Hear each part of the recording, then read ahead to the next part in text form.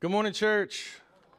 Go ahead and keep your Bibles out. We're going to be in Mark 12, but we're also going to be in several different places throughout the Scriptures. So if you don't have a Bible, we have some in the back, and if you lift your hand up, one of our ushers would love to bring those by to you this morning. So a little while ago, I was speaking with someone who doesn't really go to church. They kind of grew up in the faith, but then drifted, and I talked to them about their first experience going back to church in years. And I'm having this conversation with her, and she begins sharing with me all of the things that kind of led her to this decision. And so she chooses the church that she wants to attend, first time in probably a decade at least. And she shows up to this church, she sits down, the music goes well, everything feels really nice, the people they greet her very well. And the pastor gets up and preaches, and that morning they are preaching on money. How do you think she received that? You know, isn't that kind of the caveat or the misnomer that, man, all these preachers do is talk about money. All they want you to do is give their money to you and to the church and da-da-da-da-da-da. And here she is sitting underneath this teaching. And no matter how biblical it was, she said, I just couldn't get past that the first time I go to church in 10 years, they're talking about money. And so I began to have this conversation with her about how important it is and how Jesus talked about it, and how, as much as it does probably feel like the church talks about money, I think you need to remind yourself how much Jesus talks about money. And so this morning, we're not necessarily talking about money, but we're not necessarily not talking about money. So last week, we preached this text, Mark chapter 12. And so if you're sitting here going, wow, is he just preaching the same sermon? The answer is yes and no. All right? Yes, I am preaching the same exact text. No, I am not preaching the same exact sermon. Last week, we looked at this idea of how to love God. So in this entire series, we're asking the question of, man, picture this. What would it look like to steward your relationship with God? Meaning, what would it look like for you to take care of and to be invested into your relationship with God? And last week, we looked at the number one principle. In order to have this relationship, in order to steward it well, we have to do what? We have to love God. And if you know anything about Piedmont, our mission is to love God, love people, and invest in his kingdom. And that third part, invest in his kingdom, is tied to this text that we're in this morning. Mark chapter 12, just look at that last verse that Brother Landon just read for us. You shall love the Lord your God with all your heart, and with all your soul, and with all your mind, and with all of your strength. What he's calling us to do in this text is to invest in his kingdom. And what we're going to be doing this morning is we're going to be going through a lot of the scriptures, and I want to paint this picture for you. I want to show you the thread of what it means to invest in his kingdom. In other words, I want to show you what it looks like to follow up the phrase, love God with action. That's what investing in his kingdom means. Because I think sometimes we understand this idea of love God, or we sing the song that we just sang, all my love, you can have it all I own, all my heart, all my soul, you can have it all. And it's very easy with a good melody and a solid band to sing those words. How easy is it for us to live those words? You know what I mean? Like, think about where you are. Think about your relationships. Think about your finances. How easy is it for us to steward that part of our relationship and say, God, you can have it all? So that's what we're going to be doing this morning. I want to unpack and remind you a little bit, in case you weren't here last week, and maybe teach you what's going on in this passage that Landon just read for us. So what's happening, Jesus calls back in Mark chapter 12, 28 through 30. He's having this conversation with some religious people. A scribe approaches. Think of him like almost like an academic theologian, somebody who studies the word, writes it down, this kind of deal. He asks Jesus a very important question. Hey, what's the most important commandment? He's doing this to see if Jesus is who he says he is, at least from an intellectual place. How smart is this guy? Jesus immediately goes back to the Old Testament, which is what this scribe would have wanted.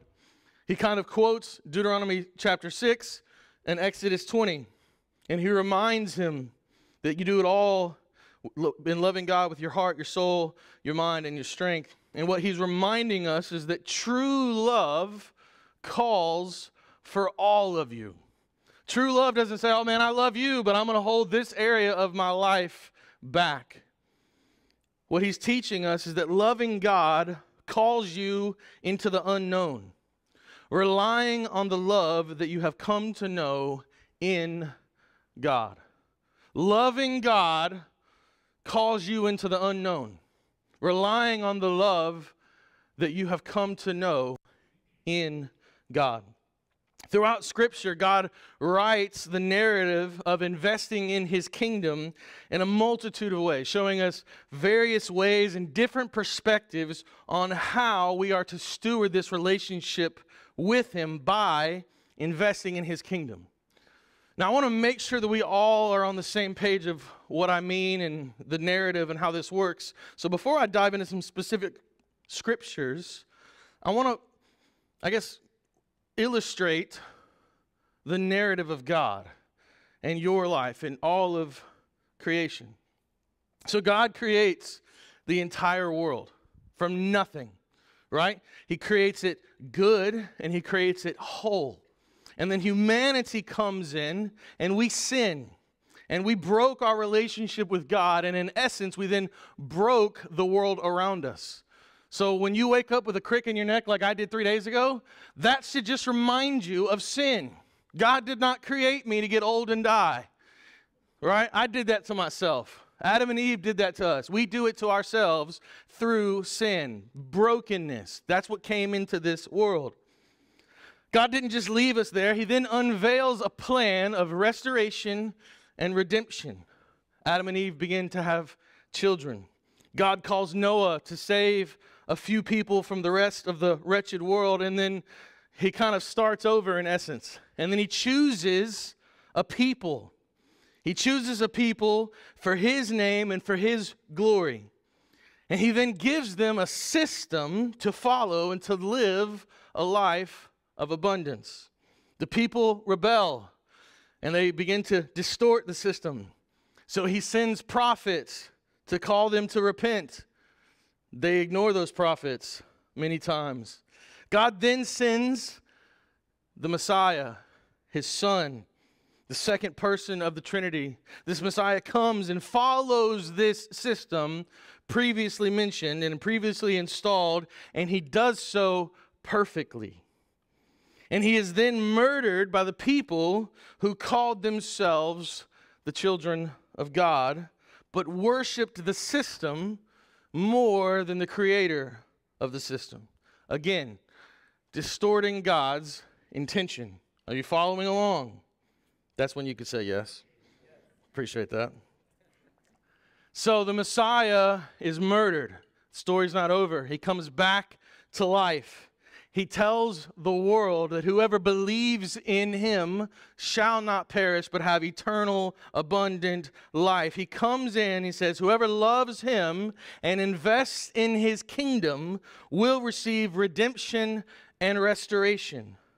And now what we're going to talk about in this idea of stewarding our relationship and investing in His kingdom is what it means to walk in that relationship. What it means to believe in God. This is the grand narrative of the gospel and the Bible, God's story of redemption for humanity. So let's look back specifically to these chosen people. Turn your Bibles to Genesis chapter 12. We're going to be in the first couple of verses, Genesis chapter 12. So by this point in the book of Genesis, we've already learned just a little bit about this guy named Abram. We know that he comes from a family of pagans, meaning they're not God followers. They don't follow nor believe in this God named Yahweh or Elohim. And this is the picture of who Abram is. Genesis chapter 12, beginning in verse 1. Now the Lord said to Abram, now keep in mind, these are like the first words to this guy, right? I need you to, as we're reading this, understand the context. Abram comes from a family who does not believe in God. His dad was a pagan. His family were pagans. And all of a sudden, God speaks to Abram. We don't know exactly how he speaks. We don't know exactly what it looked like and what that moment is, but we know now the Lord says to Abram, he says, "Go from your country and your kindred and your father's house to the land that I will show you. And I will make of you a great nation. And I will bless you and make your name great so that you will be a blessing. I will bless those who bless you, and him who dishonors you I will curse. And in you all the families of the earth shall be blessed." Abram is called into the unknown right here. Hey, go to the land that I will show you. He is led by this now supernatural revelation of the love of God. Well, how can that be the love of God? God just spoke to Abram. He came exactly where he was in exactly the right time, and he sees him for exactly who he is. And God says, "Go. I see you. Now follow me." So Abram, going back to our quote, he relies on the love of God and goes into the unknown. Abram has no history with this God, but yet he follows. If you've prayed a prayer and repented and believed in God, it should lead you to follow him. It wasn't a one-time thing that got you your fire insurance. It wasn't this thing that you just did out of an emotional moment. It leads us to follow God. Too often in the church, we allow each other to drift from what it means to follow God. Oh man, they're saved, they're good. They're just backsliding. They're just struggling. Too often we allow brothers and sisters in Christ to do this. You allow me to do this. You allow others to do this. I allow you to do this. We have to hold each other accountable. Well, I'm not supposed to judge my brother and sister. That's actually not true. It's not true. You are supposed to hold your brother and sister accountable. So if you can't judge to see if the fruit is rotten, what are you to do? How could you hold them accountable? I'm supposed to spur you on to greater works. How do I spur you on without coming in your life and speaking the word of God in your life? Hey, I see this area that you're struggling in. How can I help you? See, when we see judge, we go, man, you shouldn't do that. You're a terrible human being. That's not what God does. He comes in and he gives us a better way. And if I'm following God, you know what we'll see? We'll see the fruits of that following in my life. And so this moment from Abram is an example to us on what it looks like to follow. It means that if you look back over your life and you look to see the footprints of the Lord, if they're there, then maybe you've been following the Lord. If they're not, then maybe you have some questions about what have I been doing? Have I just been going through this system, or have I been worshiping the creator of the system? You know what I'm saying? There's a big difference between just being in the system of God and following the one who's created the system. So Abram follows, and we should too. Now I want to continue following his story. Flip over to chapter 17. Chapter 17. Abram has followed God, but along the way, Abram's had some mountaintop moments and some really valley lows. Genesis chapter 17, beginning in verse 1. Now when Abram was 99 years old, the Lord appeared to him and said to him, I am God Almighty. Walk before me and be blameless, that I may make my covenant between me and you, and may multiply you greatly. Then Abram fell on his face, and God said to him, Behold, my covenant is with you, and you shall be the father of a multitude of nations. No longer shall your name be called Abram, but your name shall be Abraham. For I have made you the father of a multitude of nations. I will make you exceedingly fruitful, and I will make you into nations, and kings shall come from you. And I will establish my covenant between me and you and your offspring after you throughout their generations for an everlasting covenant to be God to you and your offspring after you. And I will give to you and to your offspring after you the land of your sojournings, all the land of Canaan, for an everlasting possession, and I will be their God. Abram, right here, receives a new name, a new purpose, a new calling. This covenant defines him. This new name represents this new covenant that eventually points to Jesus, who brings us redemption and restoration. This is what God does for you and for me when we follow him. He makes us something new. He takes this old thing that was full of aspiration and maybe yearnings to follow God, and he gives us a new heart and says, now from that place you have my spirit, you have my heart. Now live out my purposes. But I don't want us to miss the key moment here. It's in verse 9.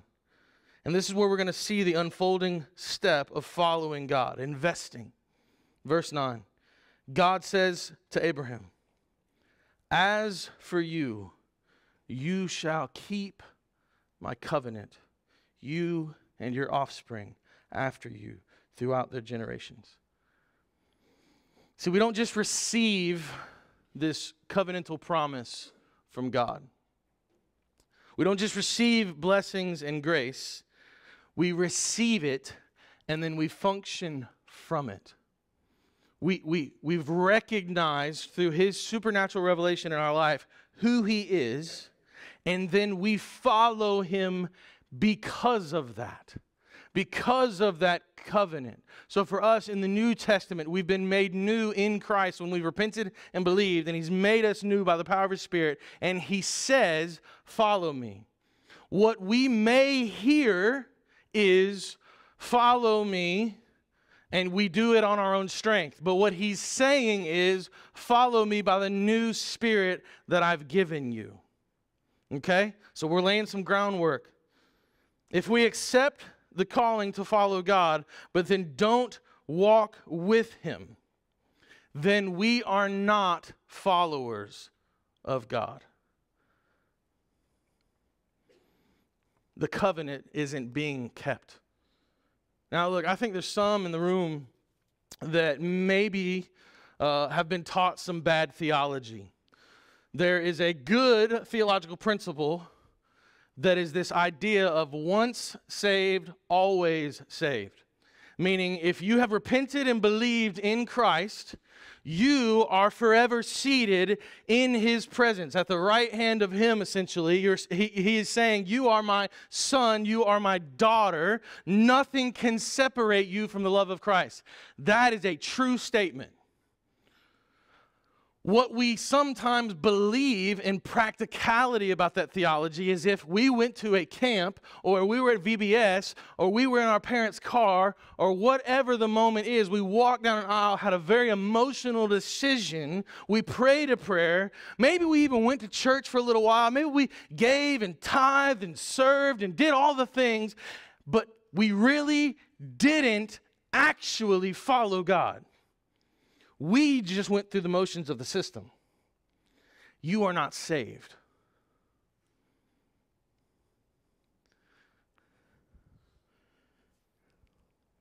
Just because you prayed a prayer doesn't mean you're saved. We see this throughout Scripture time and time again, that following God is proven over our life. You can look back and see the footprints of God in your life, or you cannot. Well, how does this work? Go to Luke 8. I don't have time to preach a whole sermon on it. There's a parable in there, parable of the soils, right? There's 4 different types of soils. There's only one of them that receives the gospel with joy and then walks it out. There's 3 others that receive it and fall, or don't receive it at all, or they grow up with the weeds and then they get choked out. Well, how do I know if I'm saved? Your life will prove it. Your heart. How does your spouse or your family member know that you love them? You live it out, right? Not out of obligation, but because you get to. You know what I'm saying? If you're wondering, how do I know if I'm saved? I would ask you, how do you know if you like a show on Netflix? You watch it. You turn it on. You're looking forward to it. You know? Oh, I'm a Christian, man. When's the last time you went to church? Oh, it's been a while. Okay. Strike one, maybe, right? For you. I'm not judging you. I'm just telling you should look at your own heart. When's the last time you served in the church? Well, since I don't really go to church, I don't really serve. But, every day I find a way to serve. Do you? Okay, cool. That's great. How do you do that? Well, if there's an opportunity to share about Jesus, I do. Okay, great. So you share about Jesus. And then what do you do after they get saved? Do you tell them to go to church? Oh, no, I don't really go to church either. Okay, so when he tells you that you as a Christian should be with the followers, and then you don't follow and you leave somebody else supposedly to Christ, but then you don't teach them to follow, now both of you aren't actually following. Now listen, I'm not telling you that you have to go to church to be saved. I'm not telling you that. The thief on the cross never went to church. I believe he's in heaven right now. Okay? But if God says, hey, gather with my people. Hey, help the widow and the orphan. Hey, keep all these commandments. Keep these statutes. Follow me in these ways. And then you don't do it. Do you love him? Or did you just go in the system? Oh, I'm just making sure got my fire insurance. I'm just going through the motions. And if it was just this one moment in Abraham's story of how he says, hey, keep the covenant, then I think we could maybe gloss over it. But if you read through all 66 books, God tells you and I what it means to love him. And he begins to unpack it. Now, I don't have time to go through all this, but I'm just going to throw up some verses very quickly. Jeremiah 29:7. But seek the welfare of the city where I have sent you into exile. Why? And pray to the Lord on its behalf. For in its welfare you will find your welfare. Now, in context, what he is saying to Jeremiah is essentially this: prosper the city, propel the gospel. Because what he's saying about Jeremiah's welfare and the people of God's welfare isn't just the physical needs in their life. He's saying you've been given a mission. If you're a follower and you love God, you've been given a mission. That mission is to make him known. And so what I want you to do is I want you to pray for your city. I want you to help see your city prosper. Because when your city prospers and the people see your heart for them, even in their brokenness, they will begin to understand and question, or misunderstand and question, why are you like this? And right in that moment of brokenness, you have an opportunity to weave the story of the gospel of redemption and restoration. This is what it means to live the gospel in our daily lives. Anytime we see brokenness, we can go back to, hey, but there's a better way. Anytime something's broken, yeah, I know, but redemption and restoration is right around the corner. Oh, I got a crick in my neck, the fall, but God didn't make me like this. God has a better plan for me. Brokenness should always lead us to this understanding of redemption and restoration in the cross. Haggai chapter 1, verse 8. Go up to the hills and bring wood and build the house that I may take pleasure in it and that I may be glorified, says the Lord. Here's that money. Here it is. All right? I'm a believer, 20-something years. I've been going to church, been doing this, been serving. I'm not going to give my money because, they're corrupt. They don't use it well. This, that, and the other. Wrestle with this passage. What does he tell you to do? You love me? Build my church. Oh, we build it with people because the church isn't just a building, it's people. You're right. When you get 100 people, where are you going to gather? Chris, we're coming to your house next week? Can we gather 100 and something people at your house? No. Right? It's probably not going to happen. Some of y'all might have a house big enough. Oh, we don't need a house. We'll just meet outside. Okay. It's 97 degrees. Y'all want to go out there right now? You want some chairs while we do it? Mm-hmm. So we then build buildings so the church people can be the church. And he says, build my place. That takes money and sacrifice. Oh, that's just one verse. Okay, Malachi 3. Will man rob God? Listen to that language. Will man rob God? Is that how you think about your money? Yet you are robbing me. But you say, how have we robbed you? In your tithes and contributions, you are cursed with a curse. You are robbing me, the whole nation of you. Bring the full tithe into the storehouse, that there may be food in my house, and thereby put me to the test, says the Lord of hosts. If I will not open the windows of heaven for you and pour down for you a blessing until there is no more need. He says, if you love me, your money is just a resource that you're giving back to me. And when you don't, you rob me. Go to Acts. There's this couple that just sold a lot of land. And they're going to the apostles. And they're real proud. Man, look how much money we're about to give. And they held back some. And Peter looks at them. And the power of God strikes them down. Now, I'm not telling you that's necessarily what's going to happen in your life. But you try to make some sort of theology where God doesn't care about your money, or it's cool not to tithe, and at that very moment, you have stepped out of what means to be a biblical Christian. Period. There ain't no questions about it. There ain't no doubts. Tithing and giving is a part of what we do in loving God. And so look, rough times come in our life. Moments where we go, I don't know how I can do this. And in the New Testament, we're not stuck to this word tithe. This word tithe actually means 10%. Technically, in the New Testament, we're freed up to say all of it's his. And so I'm not telling you that if all of a sudden God has given you this revelation of money in your life, that you need to go sell all your goods and give it all away. I'm not telling you that. That's between you and him. I am telling you, he calls you to be a good steward. And being a good steward is first and foremost recognizing and humbly submitting to him by saying, everything I have is yours. So I'm going to give from my first fruits here. And I'm going to believe that you're going to supply the rest. It's real easy to say. We should write a song about it, right? How many songs you got about tithing, right? Probably should have some. I mean, honestly, because that's the part that we don't want to give him. Oh, why do we talk about money so much? Because Jesus talks about it. Why does he talk about it so much? Because I don't want to give him my money, right? It's like Jerry Maguire. If y'all have seen that movie back from the late 90s, Show Me the Money. I don't want to give it to him because I feel like when I have money, I can take care of myself. I don't need him. Because I can rely on what that is rather than fully placing my hope and foundation on the thing that I can't see, but I firmly, fully believe in him.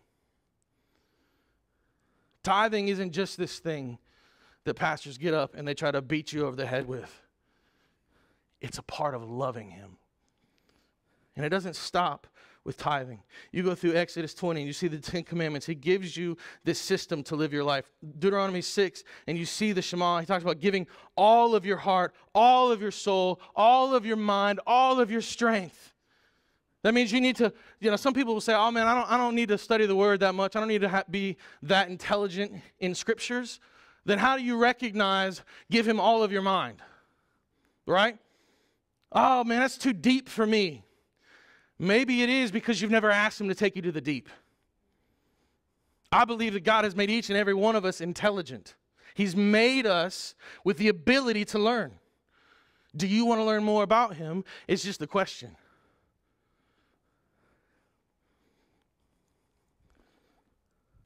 We no longer live underneath the laws of the Old Testament, but he has freed us to walk in the newness of him, and he's freed us to follow those laws, and when we fail, we still have grace. Those 10 Commandments were given to us to show us a way to live. Here's how you take care of your mother and your father. Here's how you take care of people. Here's how you love God. Here's how you love people. We talked about it. The first 4 are how we love him. The second 6 are how we love people. Oh, we're not, stuck in the Old Testament system anymore. You're right. You're not stuck in it. You're freed to live and follow it with freedom. We've been set free. We don't work for salvation. We work from it. But I'm going to give you some practical examples of what it means to invest in his kingdom. So let me hey, Stu, come help me out real quick. I know, I told him earlier he's coming. He's like, oh my gosh, I'm not going to listen to this sermon. I'm going to be nervous the whole time. Amy, help me out real quick. Let's go. Kara, can you help me out real quick? Thank you. And, let's get a youngin'. Come up here, Mr. Trey. All right, so before y'all get all comfortable, there's a bunch of stuff over there, some flowers, tables, chairs. Y'all go grab them for me in the corner. Thank you. Appreciate that. So as they're doing that, I want to kind of talk to you about what it means practically to invest in his kingdom. Some tables, chairs, tablecloths, plates, all that. And as you're coming up, if you would, just kind of set it up right here on the stage. So the key mechanism that God gives us to live out this idea of loving him is the church. All right? I know they're moving in it, you got ADHD and you're looking over there, but try to stay right here, okay? The key mechanism that God gives us to live out this idea of loving him and loving others begins with the church. I can go through all the Old Testament scriptures and I can show to you how he gave very specific orders on how to build the temple and how he put the priestly order together and all this, that, and the other. I can take you to the New Testament and show you how the apostles set it up, but what you need to do right now is just trust me, and if you don't believe me, go read all 66 books and you'll see it, right? He values a gathering place for his people. And this is how we then move out. That was a little shorter than I expected it to be. So what we do around here is we use language that kind of resembles and points back to Scripture. We talk about table fellowship. So a member at our church has what? A seat at the table. Because we believe that there is a table set up. And what we are to do as Christians is we are to go out into the world, invest in his kingdom by making his name known, by loving people, by prospering our city, and pointing them back to Jesus, ushering them into this table. If y'all would just have a seat, if you would. Thank you. Yeah, you're going to be up here for a while. And you're going to get a bad view as well. So here's what happens. We go out, we make his name known, and we usher people into the kingdom of God, and we say, hey, there's a seat at the table for you. What? Let's back up. How'd that table get there? They set it up, right? These 4 believers right here said, you know what? We're going to step out in faith, and we're going to plant a church. Okay? Did this table come for free? Nope. Did that table set itself up? Nope. What about all this pretty ornate stuff? Man, look at that, right? Amazon, $1.99, let's go. It didn't get there for free. It got there through finances. It got there through coordination and planning. Some of you, who grabbed a chair? Raise your hand. Okay. Who grabbed the table? Boom. Who grabbed all the pretty stuff? Okay, Kara. I was hoping Kara did something. I'm just kidding. We got people like that seated at the table, right? We'll get there. But listen, there's a plan in place for a church. Now, what we want, here's what we want. We want our table to be really nice, and we want that seat to be there, but we don't really care if it's our seat. We don't care if our nameplate is proverbially etched on it, right? It'll be there when I get there. But what if it wasn't? Because if they didn't push back for a moment and prepare a table, would there be a table here? No. They didn't just show up by osmosis. People have to give. They have to serve. They have to invest in what God is doing in the local body of believers and saying, I believe in what is happening in this church. We don't talk about it a lot here, but membership matters. And membership at Piedmont is not just a little pretty thing. We probably call you down front and go, hey, look, they're pretty members. Here's their picture. They got 3 little cute kids. Isn't it wonderful? No. What I believe membership is and will always be as long as I'm here, is that you are invested into what God is doing at Piedmont Church. Some people go, membership looks really complicated. How's that work? And, you know, there's a lot of practical ways that works. You can fill out a piece of paper, and we interview you and make sure that you're actually a Christian. And I'm joking, but I'm also not joking, right? But, you know, another way we look at it is we go, all right, if we start seeing people coming, you look at our core values. If we see people present, if we see people starting to serve in the areas they can serve without being a member, meaning at the usher table and other places, because you can't serve at our Next Gen, at our connection desk without being a member. But if you serve, if you come, if you serve, if you give, if you start connecting with us, being in MCs, you know what we start saying? Whether these people said it or not, they're members. They got a seat at the table because they're investing here. Now, we want you to say that back to us, and here's why. Because I want to know who my sheep are. Biblically, what this means is I'm the elder, right? Lead pastor, shepherd, whatever you want to call it. And God has entrusted me to tend to the flock, to his flock ultimately. But I'm here for just a moment. I need to know who my sheep are. So we've got people who have set up a table. Turn to Acts chapter 2. Acts chapter 2, if y'all want to, you can. But anyway, Acts chapter 2, verse 40. I want to show you this picture a little deeper, I should say, and I want to challenge you to look at where God would call you to be the church. And if you are truly loving God, does your life resemble anything close to this? So Peter has just preached. The Holy Spirit has fallen on Jerusalem. Thousands of people have been saved.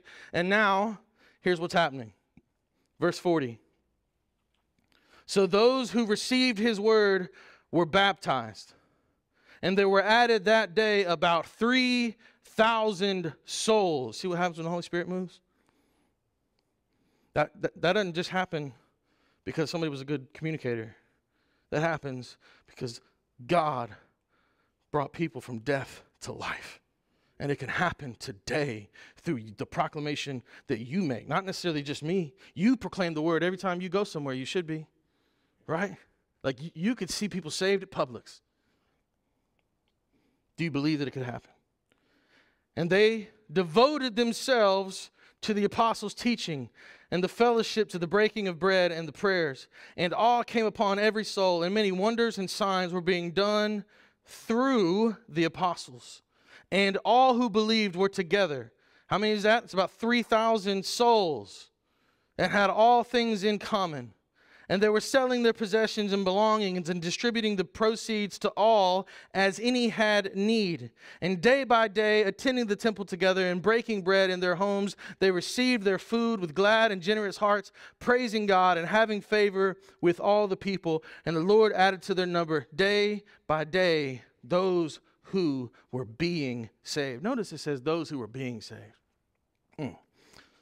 Let's look at what happens in this text really quickly. Number one, people were baptized. This is believers' baptism. So I don't know how you were raised, your historical and theological background. What we see time and time again from Scripture is that people gave their life to Jesus and then they were baptized.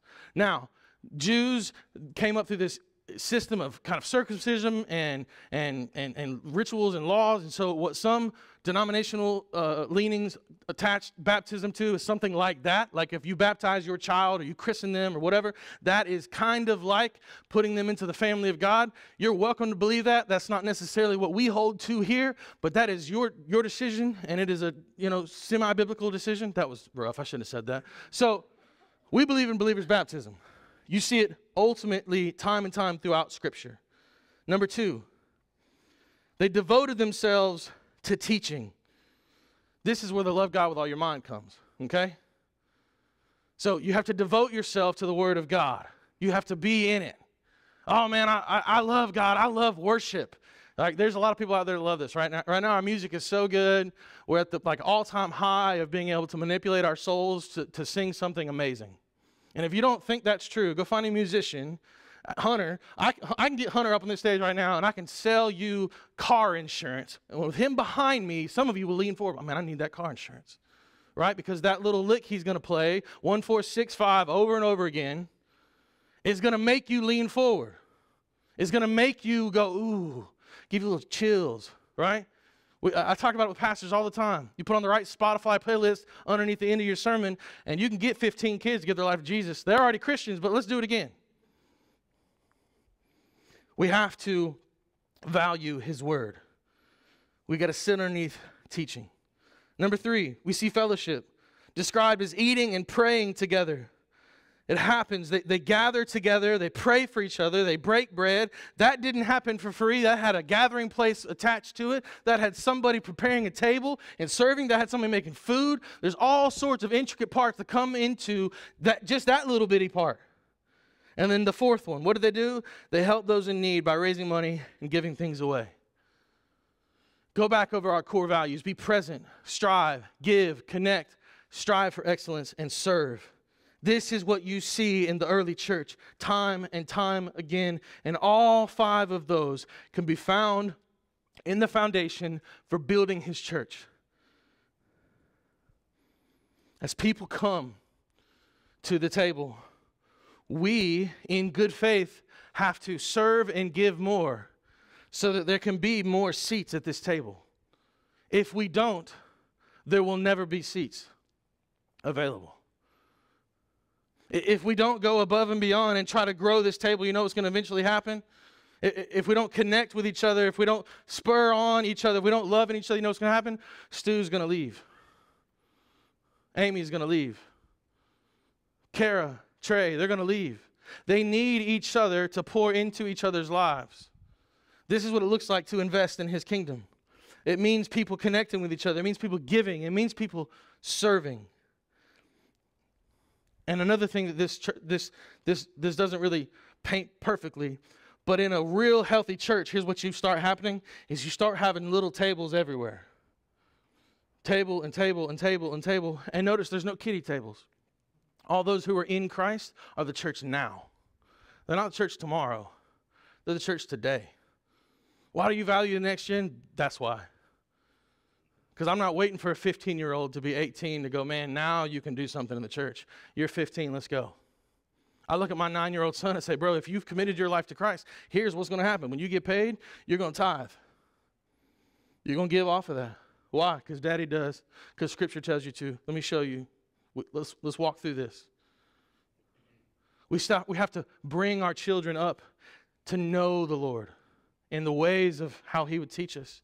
We also then have to prepare tables here and send other tables over here, like in Guatemala and in Scotland.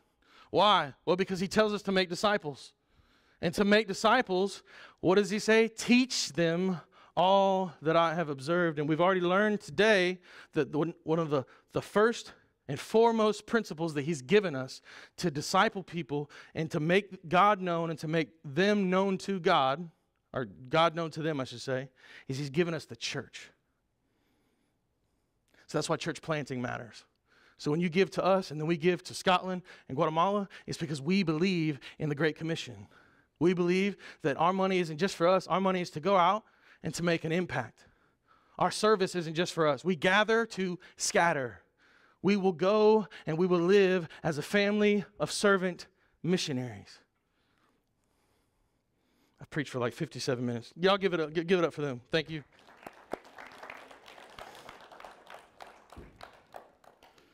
The band can come up. No, you can leave it there. They'll sing around it. It'll be all right. Here's the deal. If we're going to love God with all our heart, mind, soul, and strength, we have to. It's not optional. We have to invest in his kingdom. And the question I want to leave you with this morning is, are you doing that? Well, I don't give it all. Give $1. Start somewhere. Oh, I don't serve at all. Serve as an usher on a Sunday morning. Chris Bailey would love to have more ushers. It's a pretty easy job. I'm not trying to diminish it, but it's where you greet people. You hold doors. You give them bulletins. And guess what? You don't miss any part of the service. Our next gen, man, they got a hard job. Some of y'all got kids, y'all know, right? Because you look at my kids right now. They're missing the service too, week in and week out. There's a lot of other hard jobs. The band's up here preparing 8 a.m. on a Sunday morning, and many of them practicing during the week. They're giving hours, and that's just the in the walls service. There are a whole other multitude of ways to serve in and throughout the church. If you don't have community, find a missional community. Get plugged in so that you can have a little mini table in your life who's calling you to better things and to higher things. Maybe you've never given your life to Jesus. Maybe you're going, okay, after all of this, I've learned. Maybe I said a prayer, but I haven't really actually followed him. Well, you can do that today. You can do it right now. I don't even have to put, pixie dust on you or anything, right? You just say, Jesus, I recognize that I'm a sinner, and I believe in you, and I want to follow you. That's it.